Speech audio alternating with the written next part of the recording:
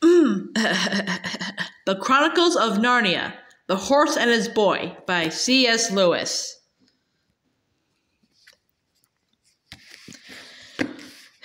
A wild gallop for freedom. Narnia, where horses talk, where treachery is brewing, where destiny awaits. On a desperate journey, two runaways meet and join forces. Though they are only looking to escape their harsh and narrow lives, they soon find themselves at the center of a terrible battle. It is a battle that will decide their fate and the fate of Narnia itself.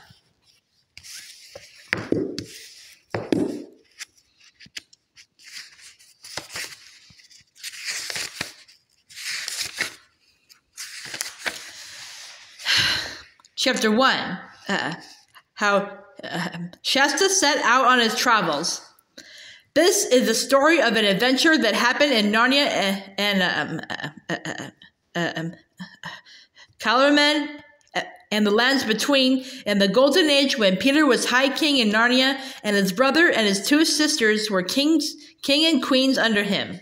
In those days, far south in Calormen, on a little creek of the sea, there lived a poor fisherman called Arshish, and with him there lived a boy who called him father. The boy's name was Shasta. On most days, Arshish went out in his boat to fish in the morning, and in the afternoon he harnessed his donkey to a cart and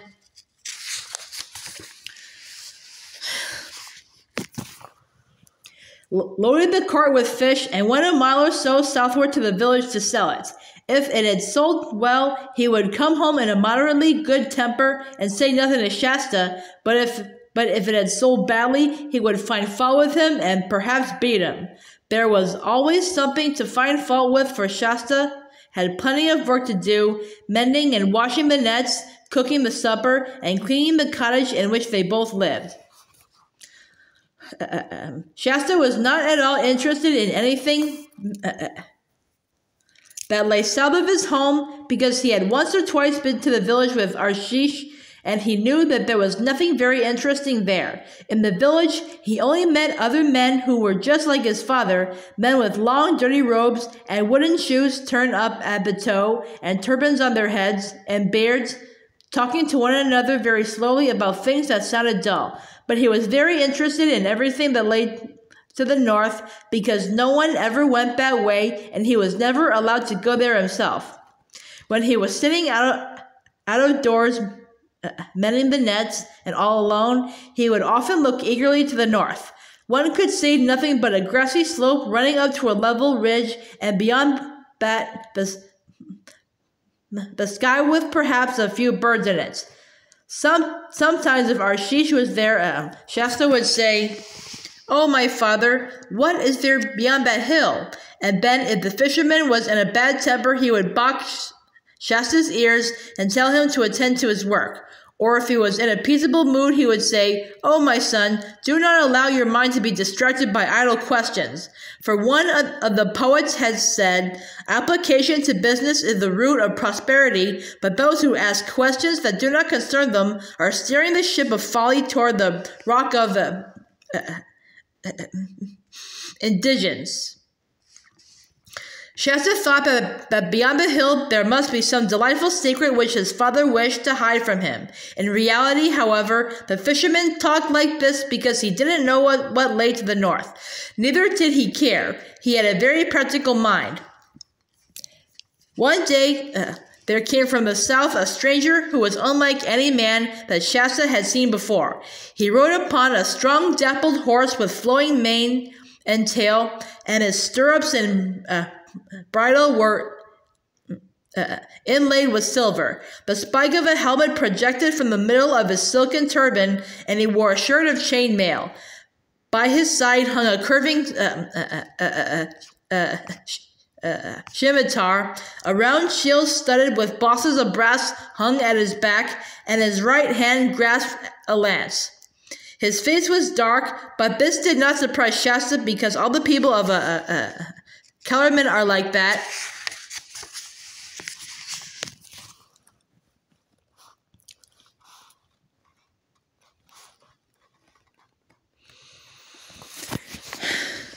which did surprise him. What did surprise him was the man's beard, which was dyed crimson and curled and gleaming with scented oil.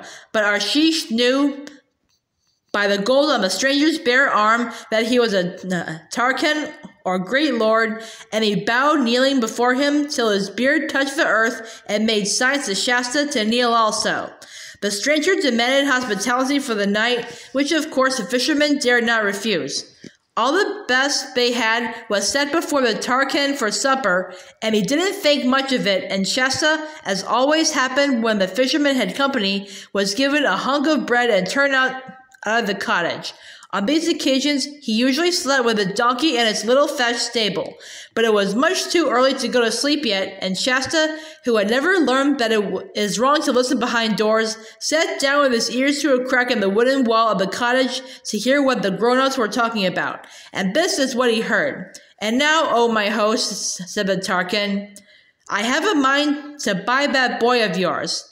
"Oh, my master," replied the fisherman, and Shasta knew by the wheedling tone of the greedy look that was probably coming into his face as he said it, what price could induce your servant, poor though he is, to sell into slavery his only child and his own flesh? Has not one of the poets said, natural affection is stronger than soup, and offspring more precious than carbuncles? "It is even so," replied the guest dryly. "But another poet has likewise said, he who attempted to save the judicious is already bearing his own back for the scourge. Do not load your aged mouth with falsehoods. This boy is manifestly no son of yours, for your cheek is as dark as mine, but the boy is fair and white, like the accursed but beautiful barbarians who inhabit the remote north." "How well it was said," answered the fisherman, "that swords can be kept off with shields, but the eye of wisdom pierces through every defense. Know then, O my formidable guest, that because of my extreme poverty, I have never married and have no child. But in that same year in which the Tizrak, may he live forever, began his august and beneficent reign, on a night when the moon was at her full, it pleased the gods to deprive me of my sleep. Therefore I arose from my bed in this hovel, and went forth to the beach to refresh myself with looking upon the water and the moon, and breathing the cool air. And presently I heard a noise as of oars coming to me across the water, and then, as it were, a weak cry.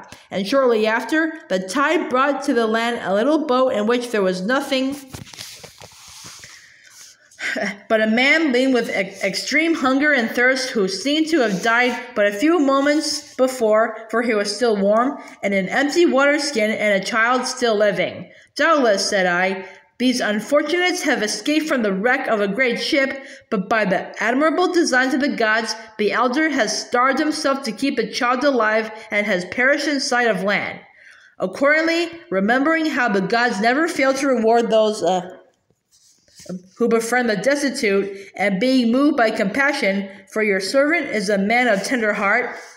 "Leave out all these idle words in your own praise," interrupted the Tarkan. "It is enough to know that you took the child, and have had 10 times the worth of his daily bread out of him in labor, as anyone can see. And now tell me at once what price you put on him, for I am wearied with your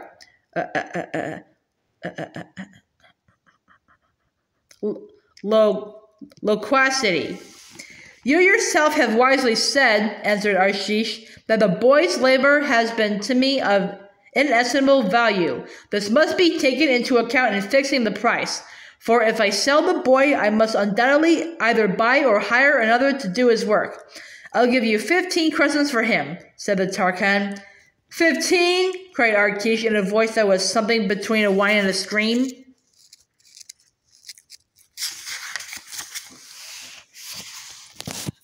15, for the prop of my old age and the delight of my eyes. Do not mock my great beard, Tarkan though you be. My price is 70. At this point, Shasta got up and tiptoed away. He had heard all he wanted, for he had often listened when men were bargaining in the village and knew how it was done. He was quite certain that Arshish would sell him in the end for something much more than 15 crescents and much less than 70, but that he and the Tarkan would take hours in getting to an agreement.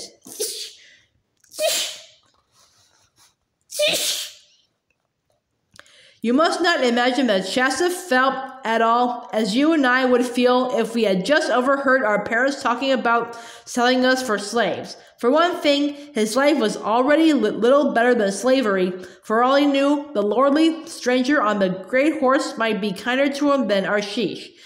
For another, the story about his own discovery in the boat had filled him with excitement and with a sense of relief. He had often been uneasy because, try as he might, he had never been able to love the fisherman, and he knew that a boy ought to love his father. And now, apparently, he was no relation to Arshish at all. That took a great weight off his mind. Why, I might be anyone, he thought. I might be the son of a Tarkan myself, or the son of the Tizrak, may he live forever, or of a god. He was standing out in the grassy place before the cottage while he thought these things. Twilight was coming on apace, and a star or two was already out, but the remains of the sunset could still be seen in the west. Not far away, the stranger's horse, loosely tied to an iron ring in the wall of the donkey's stable, was grazing. Shasta strolled over to it and patted its neck. It went on tearing up the grass and took no notice of him. Then another thought came into Shasta's mind. I wonder what sort of a man that Tarkan is, he said out loud. It would be splendid if he was kind. Some of the slaves in a great lord's house have next to nothing to do.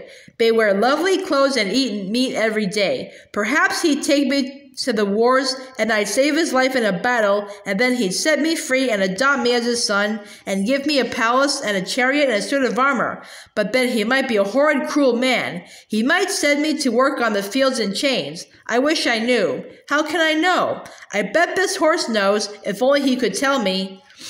The horse had lifted its head. Shasta stroked its smooth satin nose and said, I wish you could talk, old fellow. And then for a second, he thought he was dreaming, for quite distinctly, though, in a low voice, the horse said, But I can. Shasta stared into its great eyes, and his own grew almost as big with astonishment. However did you learn to talk? He asked. Hush, not so loud, replied the horse. Where I come from, nearly all the animals talk. Wherever is that? Asked Shasta. Narnia, answered the horse. The happy land of Narnia. Narnia are the heathery mountains and the thymy downs. Narnia are the many rivers, the plashing glens, the mossy caverns, and the deep forests ringing with the hammers of the dwarfs.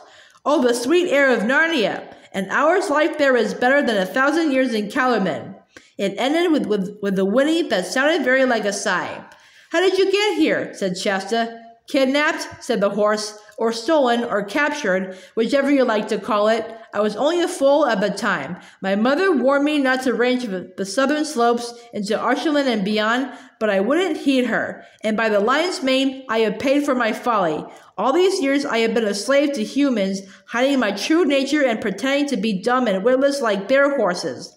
Why didn't you tell them who you were? Not such a fool, that's why. If they'd once found out I could talk, they would have made a show of me at fairs and guarded me more carefully than ever. My last chance of escape would have been gone. And why? Began Shasta, but the horse interrupted him. Now look, it said, we mustn't waste time on idle questions. You want to know about my master, the Tarkan and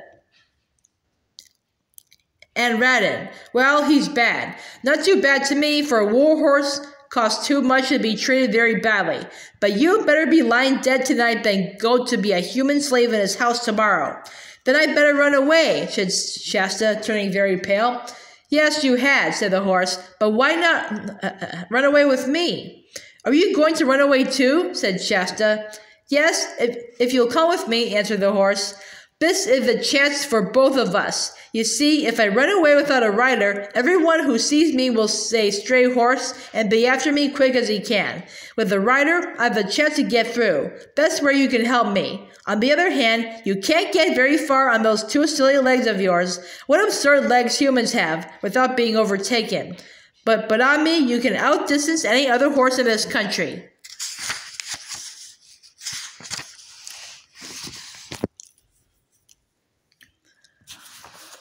That's where I can help you. By the way, I suppose you know how to ride? Oh, yes, of course, said Shasta. At least, I've ridden the donkey. Ridden the what? Retorted the horse with extreme contempt.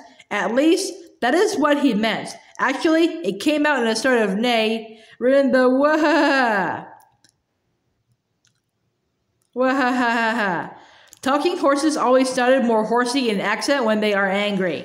In other words, it continued, you can't ride. That's a drawback. I'll have to teach you as we go along. If you can't ride, can you fall? I suppose anyone can fall, said Shasta. I mean, can you fall and get up again without crying and mount again and fall again, and yet not be afraid of falling? I'll try, said Shasta.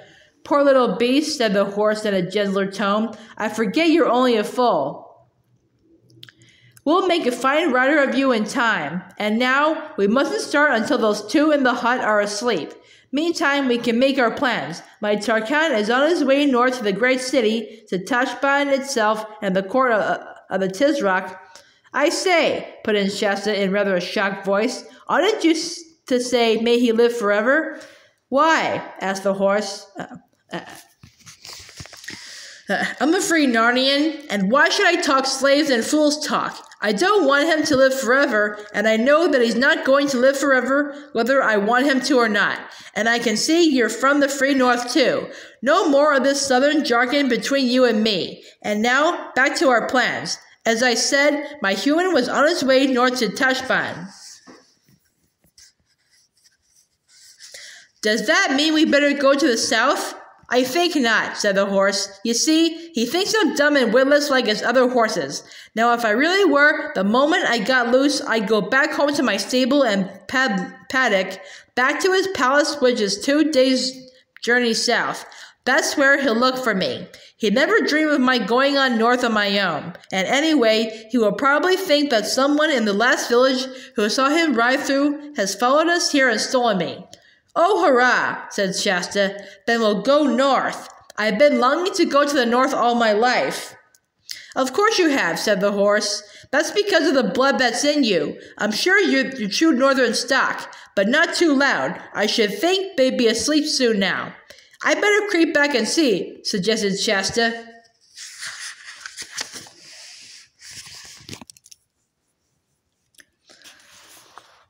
That's a great idea. That's a good idea, said the horse, but take care you're not caught. It was a good deal darker now and very silent except for the sound of the waves on the beach, which Shasta hardly noticed because he had been hearing it day and night as long as he could remember. The cottage, as he approached it, showed no light. When he listened at the front, there was no noise. When he went round to the only window, he could hear, after a second or two, the familiar noise of the old fisherman's squeaky snore. It was funny to think that if all went well, he would never hear it again. Holding his breath and feeling a little bit sorry, but much less sorry than he was glad, Shasta glided away over the grass and went to the donkey stable, groped along to a place he knew where the key was hidden, opened the door and found the horse's saddle and bridle, which had been locked up there for the night. He bent forward and kissed the donkey's nose. I'm sorry we can't take you, he said. There you are at last, said the horse when he got back to it. I was beginning to wonder what had become of you. I was getting you your things out of the stable, replied Shasta. And now, can you tell me how to put them on? For the next few minutes, Shasta was at work.